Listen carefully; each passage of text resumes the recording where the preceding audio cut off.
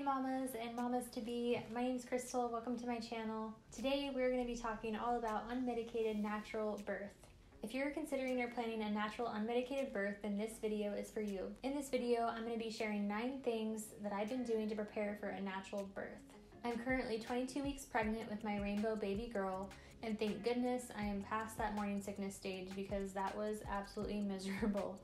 If you're still in the first trimester and you're suffering from nausea and vomiting and all of that stuff like food aversions and just low energy and headaches, insomnia, like I totally feel for you, but just know that it will be over soon. Mine actually stopped around the 15-week mark, so hopefully that's the case for you too, or even sooner. I'm going to put links below for everything that I share with you today so that you can just have access to all of it. The first thing I did was I looked for a midwife and a birth center in my area. Luckily, I was able to find one that was super close. I know that's not the case for everyone, so I'm going to be putting a link below where you can search a midwife or a birth center in your area, and that's just a great place to get started. The second thing that I've been doing is watching positive birth videos, specifically positive, natural, unmedicated home birth videos for me since I'm doing a home birth. But you can watch live birth videos if you're interested in that, or if that's a little bit too much for you, you can always watch birth stories. This is just a good thing to do to prepare yourself for kind of what to expect and different scenarios, and just watching plenty of women power through natural birth and without the need for any interventions. The third thing that I've been doing is following birth doulas and birth educators. One of the main birth educators I've been following is Bridget Teyler. She has a ton of awesome videos. She has a ton of informative videos on birth, like all stages of pregnancy, all the stages of labor, and even postpartum. Lavonne, she's not so much natural birth based, but she does have a lot of informative videos, so definitely check her out too. The fourth thing that I've been doing is practicing hypnobirthing techniques. These are affirmations, visualizations, relaxation, and meditation. In hypnobirthing, they explain the fear, tension, pain cycle and how to replace that with the confidence, relaxation, and peaceful power cycle.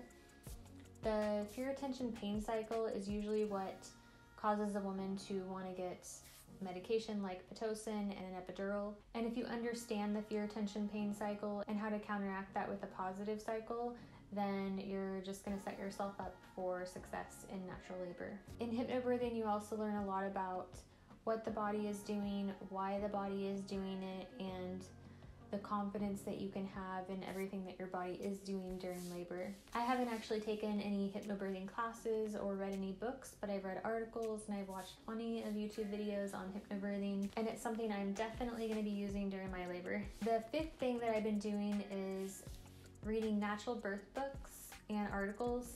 So the first book I bought when I found out I was pregnant was the Mama Natural book by Genevieve Howland. It's a great book. It aligns completely with everything I want for my pregnancy and for my birth. She also has a website where she has tons of articles and videos on everything pregnancy and birth. This is the Mama Natural book. There's also some other birth books that I haven't personally read, but they've been recommended by the birth educators that I've been watching, so I'll link some of those below as well. The sixth thing that I've been doing is working out. So I didn't really do this in the first trimester just because I felt so horrible.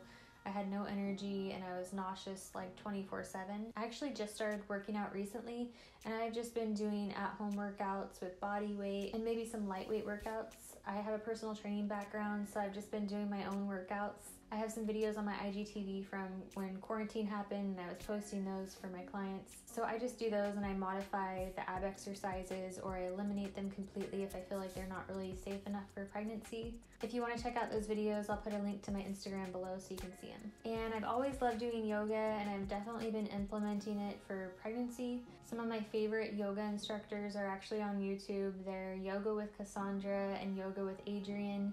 They both have prenatal videos on there that you can check out. They're great.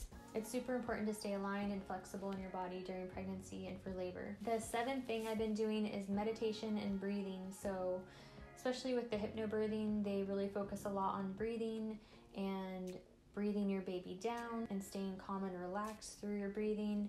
during labor. I've been practicing meditation for almost a year now. I started practicing it when I found the Meditation for Women podcast by Katie Kremitzos. She also has a sleep meditation podcast for women. I'll link both of those below. And I've also been listening to the Pure Nurture Birth podcast. That podcast has a lot of like positive birth stories and birth education in there. It just makes you feel really empowered for a natural birth and even a home birth. The 8th thing that I've been doing is eating healthy. During my first trimester, I wasn't really able to do this because I was limited to like 8 or 9 foods, and they were mainly carb sources. I tried to be as healthy as I could, but the healthiest thing I was able to do during my first trimester was smoothies and collagen peptides. But now that I'm in my second trimester, I'm able to eat a lot healthier. So I'm incorporating fruits, vegetables, healthy proteins, healthy fats, and healthy carbs. Diet and exercise is something that you definitely don't want to overlook, especially if you're doing a natural birth and even a home birth. My midwife actually let me borrow a book called Real Food for Pregnancy by Lily Nichols. This book right here.